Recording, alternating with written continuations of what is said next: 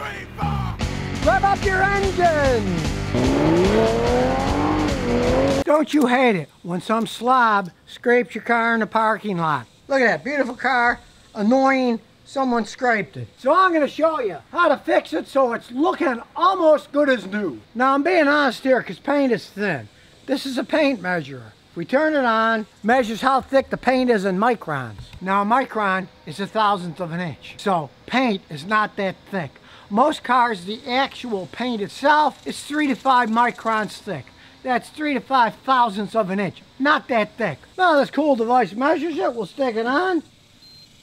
And what does it say? 4.21. So that's 4.21 thousandths of an inch. That is not very thick. Now you hope when they scraped your bumper here, they didn't scrape more than that off. They often do. But you have to start by removing whatever impurities came off of the other car, and pray most of it was the other car and not yours. Now whenever I'm doing car work with buffing, painting, whatever, I use these gloves. They're great gloves, and it's a shame. I've been using these for years. The company doesn't even give me free ones. So if you're watching Safe Grip, please send me a few cases free. And here's another freebie. I've been using the scratch out for years. You put a little bit on a nice shop towel. I'll use these blue ones. You see them all over the place. They don't scratch, but they wipe really well. And again, I've been using these for years. I buy them by the case. But back to the business at hand. You get a little bit of this and just dab it on. You get a nice dab. Always put the top back on. Because I learned. I've kicked these bottles over many times. This bottle's like $12.99, so don't waste it. Put the top back on. Then, you just start swirling to polish it off. You can see some of it starting to come off now. It's almost gone, so we'll add a little bit more. Now as you can see, we're lucky, but we're not lucky. When you look closely, most of it's gone, but right here, that bit has scratched all the way through, unfortunately, to the black bumper. Now you still want to get this as polished as you possibly can. You never know, you might be able to get some more off. So we'll rub the heck out of that some more.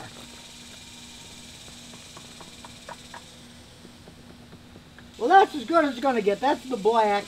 But all this has gotten rid of the wax and anything that's on here. So, now we're going to prepare it for a tiny bit of paint. I'm going to use this mass airflow sensor cleaner because it'll get any residue off, any goo, anything that's on there, and prepare it for paint. You can use lots of stuff, but a mass airflow sensor cleaner, I got bottles of it in the back, and it evaporates and leaves no residue. So we're going to spread it out a little. Wipe it all off. And now comes the fun, painting it. Now if you're doing a section, you could spray paint it, mask it off, but it's very hard to paint just one portion of a bumper. And it's such a tiny scratch, I'm going to attempt to touch it up. And this is why I say almost perfect, because in order to make it perfect, you'd have to strip it all down, paint the entire bumper. Spray painting gives tiny little bits at a time, and it has to be even across the whole car. If you spray paint over spray paint, one, it's not going to latch on as well, and two, some parts are going to be thicker than others, and it won't look perfect anyway. So I'm going to show you a trick I've done for years. First, you need the right paint. So go to your ID here. And what do we have here? That means color trim. This is a 4P7. So, I got Lexus 4P7. This automotive touch-up company makes pretty good paint. I've been using it for years. And again, they're not paying me to say this. I bought this stuff myself. These are little touch-up ones. These are MA100s. I got them on Amazon. They didn't cost much. You can see they're great for touching up because as you pull them out, they got a tiny little head for tiny little touch-ups. You don't want to use a big brush. It's going to make a mess. And here's my trick how to apply it. You get an old cap off a spray can, shake off the paint, shake it good, and spray some in there.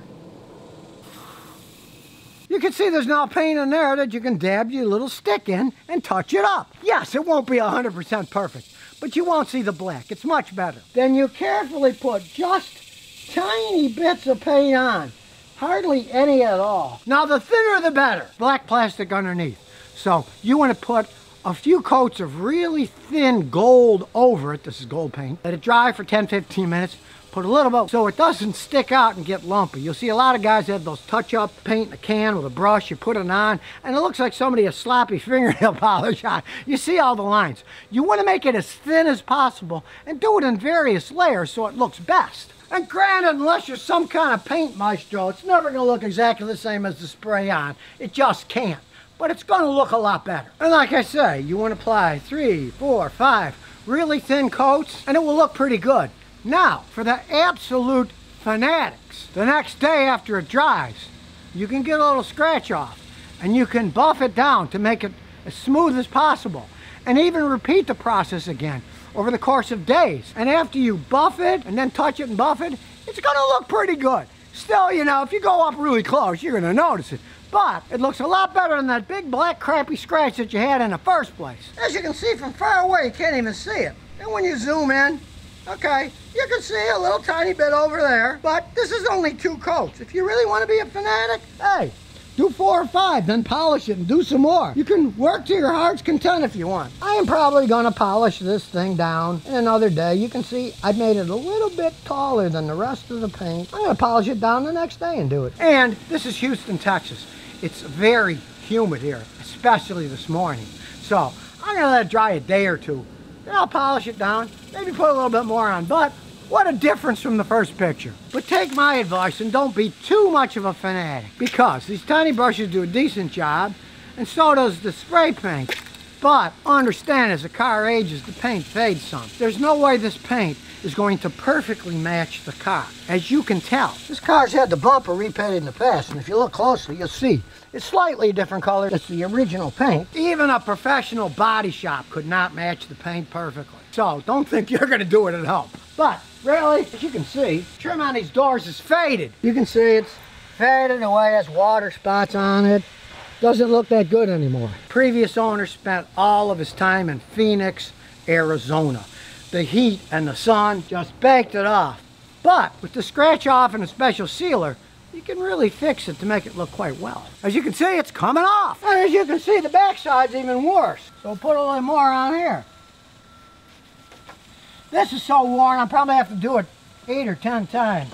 Now don't worry about getting it on the paint, because this is just polish. It'll polish the paint too, and then you just re-wax it when you're done.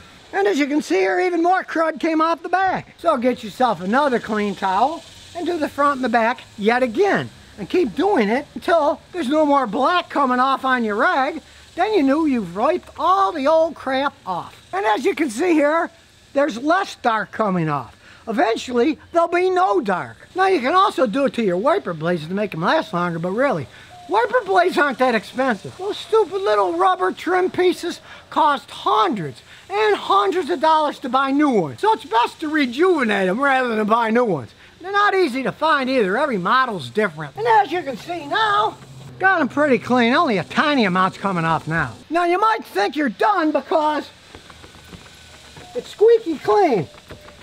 You can hear it squeak. But you're not done because you want it to last. So you need to treat it. This is lithium trim serum. As you see here, it says rubber and plastic trim. That's what this was made for. If that guy in Arizona would have used this stuff, I wouldn't be doing it now. But he didn't, so you can see it's real thick, and you just apply it all over. All the plastic and rubber. Don't be shy. Use a bunch of it. Doesn't hurt the paint. It makes it shine. You apply it and let it dry. Then, of course, you do the back, too. Don't be shy. Use a bunch of this stuff. Any rubber trim. Up here, too, on the window.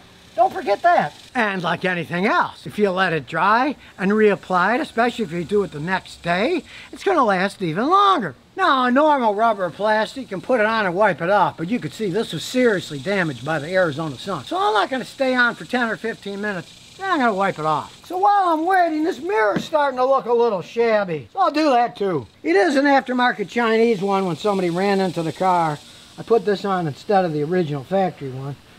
And it's fading a little. I do have to say the original factory one was better, but it cost 5 times as much. And it works fine. Look at that shine now. Now you did see a bunch of little dots because I'm too lazy to clean that off. Swine down the road with spray paint and white stuff, and it got white spray paint on. I wiped it off the paint of the car, but I missed this. So one of these days I'll probably strip it down. And now that it's dry, or semi-dry, get a nice microfiber towel and wipe the rest off. And don't forget to do the back and the sides that we did too. We did the rubber here. And of course, finish your mirror here that we polished up. It's a good sealer. It gets rid of UV ray damage. And like any kind of sealer, conditioner, wax, doesn't last forever. I found that this stuff in Houston, every 3 to 4 months I'll do it over again. That makes the most sense because, hey, the sun's really powerful. All those rays coming from outer space, you want to keep the plastic and rubber from going out when they're expensive pieces like that. Like I said, the wipers, heck, they're not that expensive. Just replace them when they're bad. But these pieces cost a lot of money. Looks a lot nicer when they're all shiny and not corroded. So next time you're messing with plastic or rubber on your car, don't just clean it. Seal it when you're done. It will last a lot longer. So if you never want to miss another one of my new car repair videos, remember to ring that bell.